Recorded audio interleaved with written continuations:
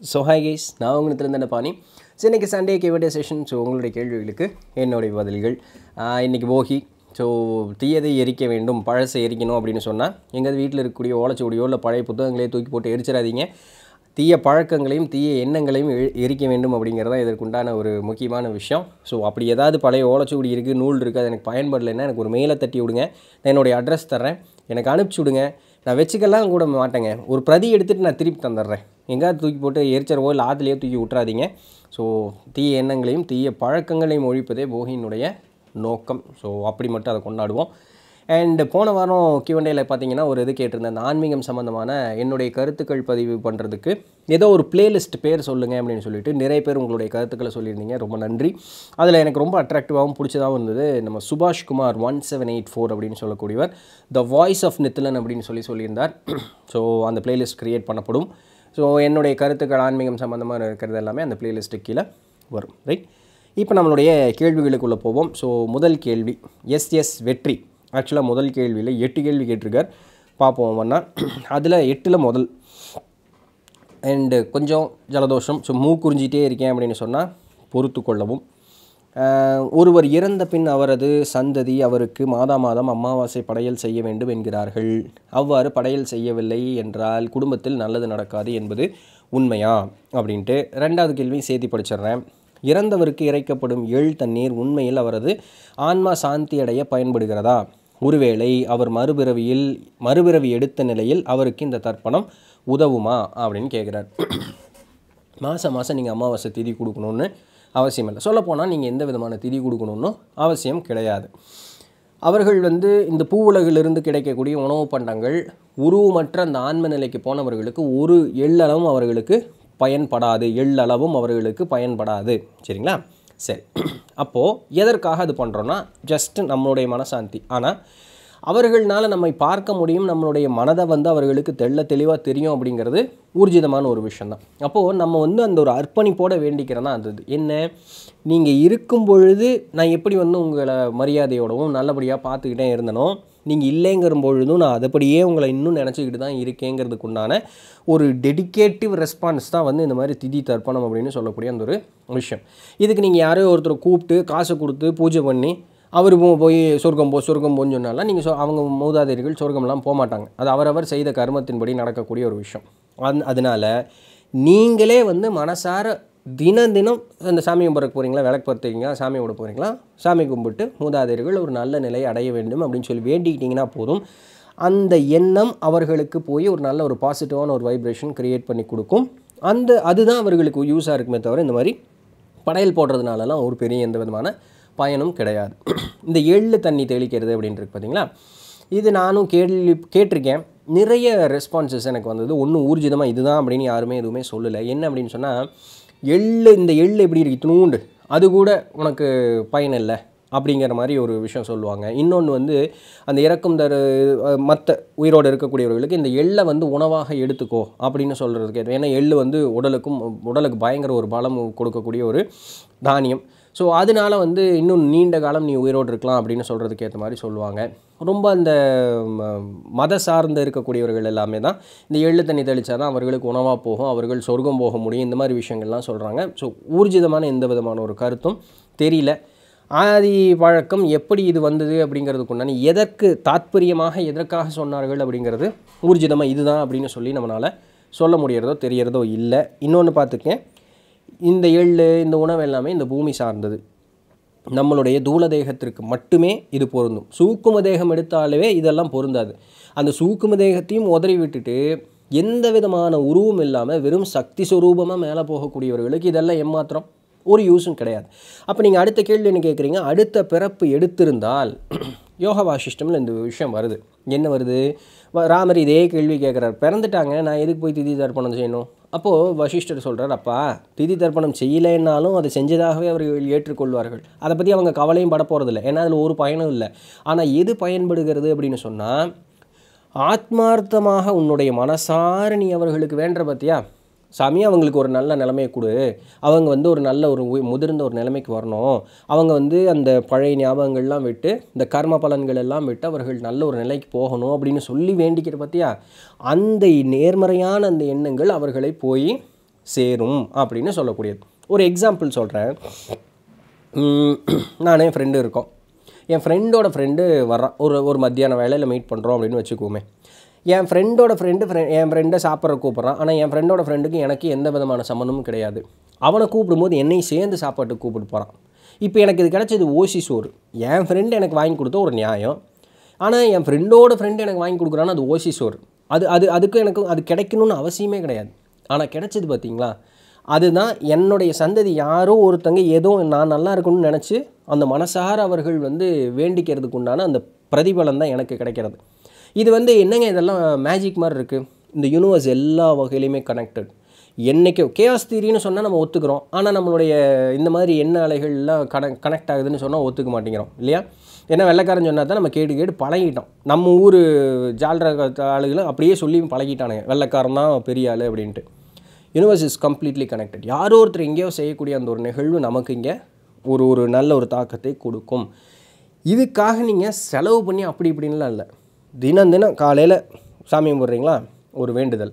ராத்திரி தூங்க போகிறீங்களா, ஒரு வேண்டுதல், அவங்க நல்லா இருக்கணும் அப்படின்ட்டு போதும், அது அவர்களை சென்றடையும். சரிங்களா? இப்படி வந்த பழக்கம் தான் பின்னாடி நிறைய பேர் காசுக்காக அதை எப்படியோ ஒரு சடங்காக மாற்றி விட்டுக்கிட்டாங்க. ரைட். இறந்தவர்கள் நமக்கு உதவ மாட்டார்கள் என்று சொன்னீங்க. பிறகு நாம் இறக்கும் பொழுது மட்டும் நம்மை அழைத்து செல்ல ஏன் வருகிறார்கள்? ஸோ அவங்க பாட்டி இறக்கும் தருவாயில் தாத்தா என்னை கூப்பிட்றதுக்கு வந்திருக்கார் அப்படின்னு சொல்லிட்டு இருந்தாங்களா. வாழும்பொழுது அவர்கள் நமக்கு உதவி செய்ய மாட்டார்கள்னு சொல்லலை.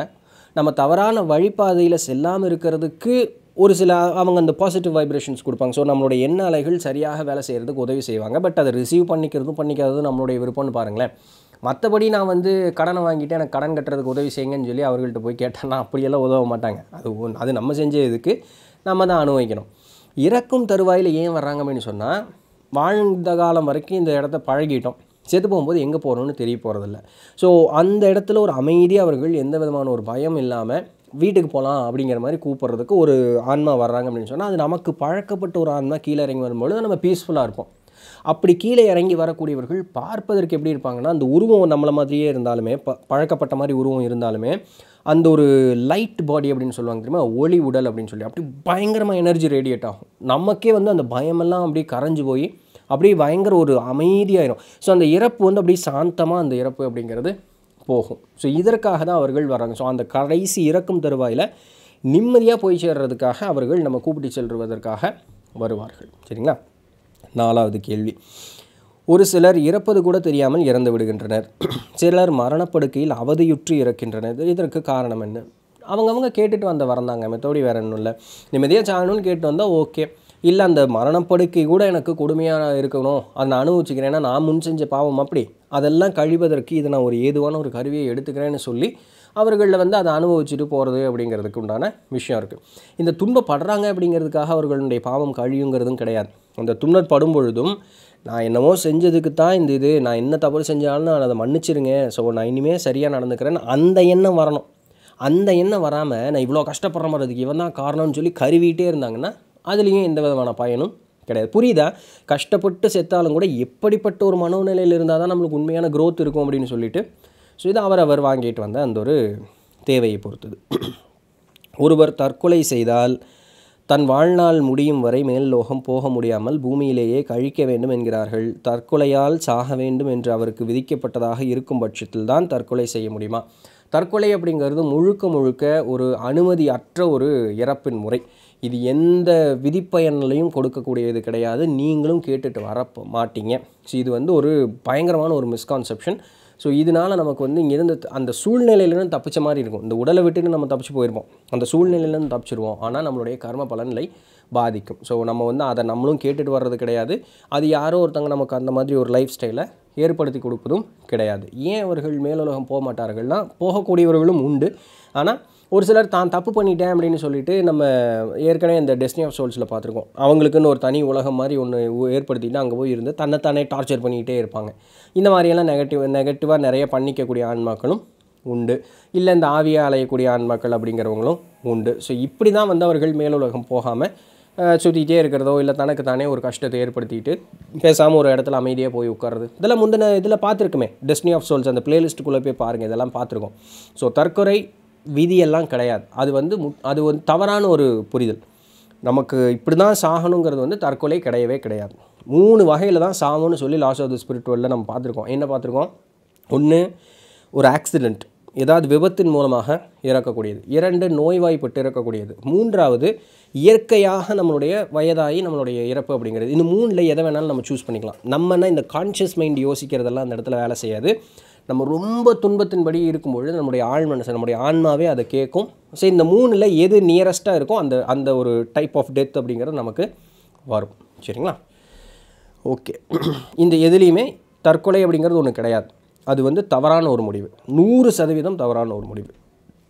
நீங்கள் என்ன வேண்டுனாலும், நீங்கள் என்ன தான் வந்து திதி தர்ப்பணம் கொடுத்தாலும், அவங்க செஞ்ச ஒரு காரியம் நெகட்டிவாகவே தான் எடுத்துக்கொள்ளப்படும். ஸோ அதற்குண்டான அந்த ஒரு ஏதோ ஒரு காரணத்தை ஃபேஸ் பண்ண முடியாமல் தானே தற்கொலை பண்ணாங்க. அந்த காரணம் மறுபடியும் அடுத்த பிறவியில் 2 மடங்கு 3 மடங்கு துன்பமாக அவர்கள் மறுபடியும் அதை தீர்க்கிற வரைக்கும் அவங்க திரும்பியும் கீழே வருவாங்க. ஸோ அந்த சூழ்நிலை அவங்க ஃபேஸ் பண்ணி தைரியமாக நின்று அந்த வாழ்க்கையை போராடி ஜெயிச்சு ஒரு மனோநிலையில் ஒரு உறுதியான ஒரு நிலை வர்ற வரைக்கும் அடுத்த பிறவி துன்பமாக அதிகமாகிக்கிட்டே தான் இருக்குமே தவிர குறையவே குறையாது. ஸோ தற்கொலை இஸ் வெரி பேட் இம்பேக்ட் கொடுக்கக்கூடிய ஒரு விஷயம். முன்னோர்கள் சாபம் தோஷம் உண்மையா? முன்னோர்கள்லாம் சாபம் கொடுக்கணும்னு அவசியம் இல்லை. இத்தனை கேள்வி கேட்டிங்கல்ல, நான் மனசார உங்களை ஏதாவது சொன்னேன்னு வச்சிங்களேன், அது உங்களை பாதிக்கும். விளையாட்டுக்கு சொன்னேங்க. இல்லை சொன்ன விஷயம் நடக்கும். பட் நான் விளையாட்டுக்கு சொன்னேன். என்னென்னா, யாரோ ஒருத்தங்க நம்மளுக்கு நல்லா இருன்னு ஆசீர்வாதம் பண்ணுறாங்கன்னு வச்சுக்குவோம். மனசார ஆசீர்வாதம் பண்ணும்போது அது உடனே நம்மளுக்கு ஒரு இம்பேக்ட் தெரியும். நம்மளுக்கு பயங்கர ஒரு சந்தோஷமாக இருக்கும். அப்படி காற்றுல மிதக்கிற மாதிரி இருக்கும். இந்த பெரியவங்கள்ட்டெல்லாம் ஆசீர்வாதம் வாங்கும்போது அந்த மாதிரி ஒரு உணர்வு அப்படிங்கிறது கிடைக்கும். ஆத்மார்த்தமாக அந்த சொல்லக்கூடிய அந்த வார்த்தைகளுக்கு அந்த ஒரு பலன் உண்டு. சேம் அப்படியே அந்த நெகட்டிவான வேர்ட்ஸுக்கு. ஸோ அவங்க வந்து எப்படி வயிறெறிஞ்சு சொல்கிறேன், மனசு எரிஞ்சு சொல்கிறேன், இப்படியெல்லாம் சொல்கிறாங்க பார்த்தீங்களா? ஸோ அந்த இம்பேக்ட் வந்து அது கண்டிப்பாக க்ரியேட் பண்ணும். ஸோ அவங்களுடைய பலம் எந்த அளவுக்கு இருக்கோ, அவங்க என்ன சொல்லி இது பண்ணுறாங்களோ, உன்னுடைய எல்லா தலைமுறையும் இப்படி போகணுன்னா கண்டிப்பாக அந்த ஒரு பாதிப்பு அப்படிங்கிறது கண்டிப்பாக அந்த இடத்துல இருக்கும். இதை ரெக்டிஃபை பண்ணுறது ரொம்ப ரொம்ப கஷ்டம். கண்டிப்பாக அதை ரெக்டிஃபை பண்ணுறது ரொம்ப கஷ்டம். ஒரே வழி சாமிகளில் போய் உழுகிறது தான். யார் நம்ம ஆத்மார்த்தமாக நான் தப்பு செஞ்சிட்டேன் அப்படின்னு சொல்லி மன்னிப்பு கேட்டு அதுக்கு யாராவது ஒருத்தர் அதிலிருந்து ரெக்டிஃபை ஆகிறதுக்கு நம்மளுக்கு ஒரு ஆசீர்வாதம் செஞ்சால் உண்டு. வேறு வழியே இல்லை, ரொம்ப கஷ்டம் அது. ஸோ தவறு செய்யாமல் இருக்கிறது தான் ஒரே நல்ல வழி. நம் முன்னோர்கள் வீட்டில் பள்ளிகள் மூலம் சப்தமிட்டு சகுனமாக உணர்த்துவார்கள் என்பது உண்மையா? கேள்விப்பட்டிருக்கேன். இருடிகள் அப்படின்னு சொல்லுவாங்க. சமஸ்கிருதத்தில் ரிஷி அப்படின்னு சொல்லுவாங்க, தமிழில் இருடிகள் அப்படின்னு சொல்லுவாங்க. இருடி அப்படின்னு சொன்னால் அது ஒரு வகையான சிதர்கள் இதில் ஒருத்தங்க இருடிகள் அப்படின்ட்டு. அவர்கள் வந்து பள்ளி ரூபமாக வீட்டில் வசிப்பதாகவும் அவங்க வந்து இந்த சகுனம் நிமித்தத்திற்கு அந்த ஒலி எழுப்பி நமக்கு சொல்வதாகவும் நான் கேள்விப்பட்டிருக்கேன். சரிங்களா? அதனால தான் பார்த்தீங்க அப்படின்னு சொன்னால் இந்த பள்ளி அடிக்கக்கூடாது, பள்ளி வாயை கட்டிடுவாங்க இந்த மந்திரமெல்லாம் போட்டு, அதெல்லாம் பண்ணக்கூடாதுன்னு. இந்த மாதிரி இந்த 2 விஷயத்தில் ஏதோ ஒன்று பண்ணினவங்களுடைய குடும்பம் பாருங்களேன் ரொம்ப கஷ்டப்படும். ஸோ எஸ், இதை நான் பார்க்கவும் செஞ்சுருக்கேன். ஸோ அதிலெல்லாம் ரொம்பவே ஜாக்கிரதையாக இருக்கணும். அண்ட் நம்மளுடைய ஆயக்கலைகள் 64 இந்த மாதிரி பிராணிகளினுடைய அந்த குறி உணர்வது அப்படின்னு சொல்லக்கூடியதற்கும் ஒரு கலை இருக்குது. சரிங்களா? 8வது கேள்வி. துறவி நாகராஜ் அவர்கள் ஒருவர் பிறவா நிலை அடைய வேண்டும் என்றால் பாவம் புண்ணியம் செய்யாமல் இருக்க வேண்டும் என்கிறார். அப்படி என்றால் பிறவிக்கு உதவிகரமாக இருந்தாலும் மறுபிறவி உண்டா அப்படின்னு சொல்லிட்டு இந்த பாவம் புண்ணியம்னு ஒரு பிரிவினை கொடுத்தீங்க பார்த்தீங்களா? அந்த பிரிவினையிலேயே வந்து பிறவி அப்படிங்கிறதுக்கு உண்டான தொடர்பு அப்படிங்கிறது வந்துடுச்சு. ஞானியர்களுக்கு இந்த பிரிவினை இருக்காது. அது ஒரு செயலாக இருக்கும். அந்த செயலும் இவர்கள் செய்திருக்க மாட்டார்கள். இதாச்சும் என்னமோ நடந்தது, நானும் அதுக்கு ஒரு சாட்சியாக நான் இருக்கேன், அவ்வளோதான். பட்டினத்தார் ஒரு கோயிலுக்குள்ளே போய் உட்காந்துருந்தார். திருடர்கள் அரசன்கிட்டேருந்து திருடிட்டு வரும்பொழுது சாமிக்கு ஒரு பங்கு கொடுக்குறேன்னு சொல்லி ஒரு முத்துமாலையை தூக்கி வீசுகிறாங்க. அது பட்டினத்தார் கழுத்தில் போய் விழுந்துருச்சு. அவர் அதை கண்டுக்கவும் இல்லை, பேசாமல் உட்காந்துருக்காங்க. காவலாளிகள் வந்து பட்டினத்தாரை பிடிச்சிட்டு போயிடுறாங்க. அரசன் நீ தான் பண்ணினியான்னு கேட்டார். சந்தர்ப்ப சூழ்நிலை நீ தான் காட்டுது உண்மையான்னு கேட்டார். அவர் எதுவுமே பேசல, அவர் பாட்டுக்கு பேசாமல் ஏன் நின்றுட்டு இருந்தார். இவன் தான் திருடன் போய் தாண்டிங்கன்னாரு. அப்போ பட்டினத்தார் என்ன பாட்டு பண்ணார்? நான் என்றைக்கோ செஞ்ச பாவம், இந்த பிறவியில் எனக்கு அறிஞ்சு நான் எதுவும் பண்ணலை, முந்தைய பிறவியில் நான் செஞ்ச பாவத்துக்கு தான் இந்த ஒரு இந்த ஒரு பலன் வந்ததோ, ஈசனே நீயே தான் எல்லாத்தையும் செஞ்ச, எனக்கு இதுக்கு எந்த சம்மந்தம் இல்லைன்னா கழுமரம் பற்றி எரிஞ்சிருச்சு. இப்படி தான் பத்ரகிரியாரனுடைய கதை உள்ளே வர ஆரம்பிக்கும். அப்போது எந்த சூழ்நிலையில் வந்தாலும் அவர்களுக்கிட்டே எந்த விதமான ஒரு அசைவும் இருக்காது. நானாக எதுவும் செய்யலை, தானாக எதுவும் நடந்ததா, நான் சாட்சியாக நின்றுட்டுருக்கேன், அவ்வளோதான், பேசாமல் இருப்பாங்க. ஸோ அந்த ஒரு நோக்கு சமபாவம் அப்படிங்கிறது அவர்கள்ட்ட இருந்துகிட்டே இருக்கும். இதுதான் ஞானியர்களுடைய நிலை.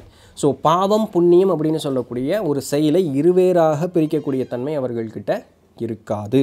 ஸோ நீங்கள் அப்படி நினச்சிட்டு இருக்கக்கூடிய நாள் வரைக்கும் பிறப்புங்கிறது இருந்துக்கிட்டே தான் இருக்கும். ஓகே, நேத்ராவதி எம் அப்படிங்கிறவங்க என்ன கேட்குறாங்க அப்படின்னு சொன்னால், ஹையர் ஸ்பிரிட்ஸுக்கு வந்து வயலட் கலர் ஆரா இருக்கும் அப்படின்னு சொல்லியிருந்தீங்க. அதே மாதிரி கோல்டன் ஆரா எந்த ஸ்பிரிட்ஸுக்கு வந்து இருக்கும்? ஸ்பெசிஃபிக்காக சொல்ல போனால் ஒரு அந்த தங்க துகள் அப்படி மலைச்சாரல் மாதிரி அப்படிங்கிற மாதிரி. ஸோ அந்த மாதிரி ஏதாவது இருக்கக்கூடிய ஆரா எந்த வரைக்கும் ஒரு அரை உடம்புக்கு வந்து அந்த தங்க துகள்கள் மாதிரி இருக்கக்கூடியது எந்த இடத்துல இருக்குன்னு. ஜேர்னி ஆஃப் சோல்ஸ் அப்படின்னு சொல்லக்கூடிய அந்த நூலில் நம்மளுடைய என்டிடாக்ஸ் அந்த இதில் இருக்குது. ஜேர்னி ஆஃப் சோல்ஸ்னே பிளேலிஸ்ட்டில் இருக்குது. ஸோ அதில் வந்து டாக்டர் மைக்கேல் நியூட்டன் சொல்கிறாரு, ஆன்மாக்கள் வந்து எப்படிப்பட்ட அந்த கலர் ஆரா இருக்குது இல்லைங்களா, ஸோ அது வந்து எப்படி இருக்குது அப்படின்னு சொன்னால், அதற்கு முன்னாடி ஒரு சின்ன தெளிவு சொல்லிடுறேன். ஸ்பிரிட் அப்படின்னு சொன்னால் சூக்கும தேகம், சோல் அப்படின்னு சொன்னால் ஆன்மா. சரிங்களா? இந்த உடல் கடின உடல், இந்த தடித்த உடல் வந்து தூள தேகம் அப்படின்னு சொல்லக்கூடியது. இது அப்படியே உரிச்சு வச்ச மாதிரி நித்திலன் மாதிரியே தெரிஞ்சால், ஆனால் ஒரு ஒளி ரூபமாக இருந்தால் அதற்கு பேர் சூக்கும தேகம். That is called a spirit. சரிங்களா? அதுதான் நம்ம பேய் உருவம்னெல்லாம் சொல்கிறோம் பார்த்தீங்களா, அது பார்க்குறக்கு அந்த மனித உருவு போலவே இருக்கும். அதுக்கு பேர் ஸ்பிரிட்டு.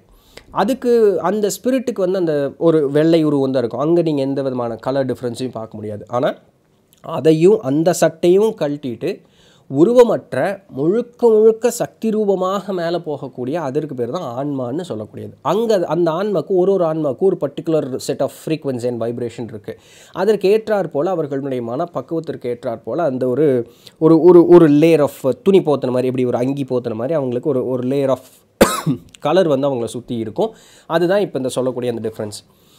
ரொம்ப இளம் ஆன்மா, அவங்களுக்கு வந்து இன்னும் போதுமான அளவுக்கு பக்குவமே இல்லை அப்படின்னு சொல்லக்கூடிய ஒரு இளம் ஆன்மாவாக இருக்காங்க அப்படின்னு சொன்னால், அவர்கள் பார்த்திங்கன்னா ஒரு இந்த பனி வந்து அழுக்காக இருந்ததுன்னு எப்படி இருக்கும், கருப்பாக அழுக்காக இருந்தால் எப்படி இருக்கும், அது போல் இருப்பாங்க. அப்போ அதிலிருந்து கொஞ்சம் ஒரு முதிர்ந்த நிலை வர்றாங்க அப்படின்னு சொன்னால், அவங்க வந்து முழு வெள்ளை பனி போல் அப்படி இருப்பாங்க, அப்படி வெள்ளை அதிலிருந்து இன்னும் கொஞ்சம் வர்றாங்க அப்படின்னு சொன்னால் ஒரு மாதிரி ரெட்டு கலர் அப்படி வர ஆரம்பிக்கும். தென் அதுக்கு மேலே போகும்பொழுது ஒரு மாதிரி கோல்டு கலர் அப்படி வர ஆரம்பிக்கும். இப்போ வரைக்கும் அவங்க வந்து ஒரு லோவர் லெவலில் தான் இருக்காங்கன்னு வச்சுங்களேன். அந்த கோல்டு அப்படி ஒரு எல்லோயிஷ் வந்து அந்த எல்லோ அப்படி டார்க்காகி கோல்டு மாதிரி போகும். தென் அந்த கோல்டு அப்படி ஆரஞ்சு மாதிரி போய் அப்படியே ஒரு சில நேரங்களில் ஒரு சிலருக்கு க்ரீன் வர்றதுக்கு கூட சான்சஸ் அப்படிங்கிறது உண்டு. இந்த ஆரஞ்சு அப்படியே போகும்பொழுது தென் லைட்டு ஷேடட் ப்ளூ வரும். ரொம்ப லைட், இப்படி இந்த வானம் எப்படி இருக்குது பார்க்குறதுக்கு ரொம்ப லைட் ஷேடட் ப்ளூ. தென் அந்த லைட் ஷேடட் ப்ளூ அப்படி டார்க் ஆகிட்டே வந்துகிட்டே இருக்கும். சரிங்களா? இந்த லைட் ஷேடட் ப்ளூ டார்க் ஆகும். ஸோ அந்த டார்க் ஷேடட் ப்ளூலேருந்து அப்படியே பர்பிள், லைட் கலர் பர்பிள் அப்படி வர ஆரம்பிக்கும். அந்த லைட் கலர் பர்பிள்லேருந்து அப்படியே டார்க் ஆகிட்டே போகும். ஸோ நல்லா அந்த டார்க் கலர் பர்பிள்லாம் வரும்பொழுது அவங்க வந்து கம்ப்ளீட்டாக ஒரு ஹையர் சோல், அவங்களுடைய பிறப்பு அப்படிங்கிறது முழுக்க நின்றுடும். அவங்க வந்து மேல உலகத்திலே தான் இருப்பாங்க, கீழே வர மாட்டாங்க. தென் தே கீப் ஆன் ட்ராவலிங். அவங்களுடைய மனசு வந்து நல்ல இன்னும் பக்குவம் அடைய ஒரு மாதிரி கருப்பு நிறம், இன்னும் டார்க் வயலட்டாக போகும். ஒரு கருப்பு நிறம் போல் வரும். அதிலிருந்து இன்னும் போகும்போது தேல் பிகம் கலர்லெஸ். சரிங்களா? அவங்க வந்து அந்த தன்மையற்றது, பிரம்மத்தோட கலக்கிறதுன்னு சொல்கிறோம் பார்த்தீங்களா, அந்த தன்மைக்கு அவர்கள் செல்கிறார்கள். ஸோ இதுதான் வந்து அந்த இது நம்மளுடைய அந்த என்டிடாக்ஸில் ஜேர்னி ஆஃப் சோல்ஸ் அப்படின்னு சொல்லிட்டு அந்த பிளேலிஸ்ட்டில் போனீங்கன்னா ஆசிவகம் பற்றி ஒரு அந்த ஒரு ட்ரையாங்கிள் போட்டு ஒரு தம்ப்நெயில் இருக்கும். அந்த வீடியோ எடுத்து பாருங்கள். இதை வந்து இன்னும் டீட்டெயில்டாக எப்படி நம்மளுடைய கலாச்சாரத்தவர்கள் இதை வந்து சொல்லியிருக்காங்க, அதாவது தமிழர்கள் ஆசிவகர்கள் வந்து இந்த விஷயத்தை எப்படி சொன்னாங்க அப்படின்னு சொல்லிட்டு அதில் சொல்லியிருக்கேன். பார்த்தீங்கன்னா உங்களுக்கு நல்ல ஒரு தெளிவு கிடைக்கும். ரைட். சுகன்யா ராஜசேகரன் அவங்க என்ன கேட்குறாங்கன்னா, நம்ம ஃப்ரெண்ட்ஸ் ரிலேட்டிவ்ஸ் அம்மா அப்பா யாருக்காச்சும் உடம்பு சரியில்லாதப்போ நம்ம வேண்டிக்கிட்டோ இல்லாத அவர்கள் ஏதாச்சும் ரொம்ப கஷ்டத்தில் இருக்கும்போது கடவுள்கிட்ட உருகி வேண்டிக்கிட்டா அல்லது விரதம் இருந்தோ அது சரியாகிடுமா, விரதம் இருந்தால் சரியாகிடுமா, இல்லாட்டி விதிப்படி அல்லது அவர்கள் கர்மப்படி தான் நடக்குமா, நாம் வேண்டுவதனால் எந்த பயனும் இல்லையா அப்படின்னு சொல்லிட்டு கேட்குறாங்க. முதல் கேள்விக்கு சொன்ன மாதிரி தான் உங்களுடைய அந்த எண்ண ஆற்றல், உங்களுடைய அந்த ஒரு டெடிகேஷன், அந்த அர்ப்பணிப்பு அப்படின்னு இருக்கு பார்த்தீங்க. ரெண்டு விஷயங்க நல்லா பார்த்துக்குங்க. நம்மளுடைய குரு அந்த ஸ்தானத்தில் இருக்கக்கூடியவங்க இருப்பாங்க இல்லையா மேலே, அவங்க வந்து நம்மளை பார்த்துக்கிட்டே தான் இருப்பாங்க. நமக்கு ரொம்ப வேண்டப்பட்டவர்களுக்கு இப்படி ஒரு இது இருக்குன்னா, நம்மளை நம்ம வருத்திக்கிட்டு அவங்க நல்லா இருக்கணும்னு நினைக்கும் போது அந்த அமௌண்ட் ஆஃப் டெடிகேஷன் பாருங்களேன். ஸோ அந்த மேல்நிலை ஆன்மாக்களினுடைய ஒரு கணிசமான ஒரு அளவுக்கு ஏதோ ஒரு வகையில் நம்ம யாருக்காக இந்த ஒரு துன்பத்தை ஏற்றுக்கிட்டு அவங்க நல்லா இருக்கணும்னு நினைக்கிறோமோ அவர்களுக்கு உதவி செய்கிறதுக்கு ஏதோ ஒரு உருவத்தில் அவர்கள் கண்டிப்பாக வருவாங்க. இது ஒன்று. அப்படி இல்லாமல் ரெண்டாவது ஒரு விஷயம், சாமிகிட்ட வேண்டுறோம் அப்படின்லாம் சொல்லும் பொழுது உங்களுடைய மனது எந்த அளவுக்கு ஆத்மார்த்தமாகவும் தூய்மையாகவும் இருக்குதோ அதற்கேற்றாற் போல் உங்களுடைய எனர்ஜி, அந்த நேர்மறையான சக்தி, பாசிட்டிவ் எனர்ஜி அவர்களை வந்து தாக்கும். ஸோ அதன் மூலமாக அவர்கள் ஒரு நல்ல ஒரு நிலையை அடைவார்கள். இது இரண்டுலேயுமே ஒரு 3/4 பங்கு, சொல்லப்போனால் 90% அவர்களுடைய அந்த கர்ம பலன் அப்படிங்கிறது தான் வேலை செய்யும்.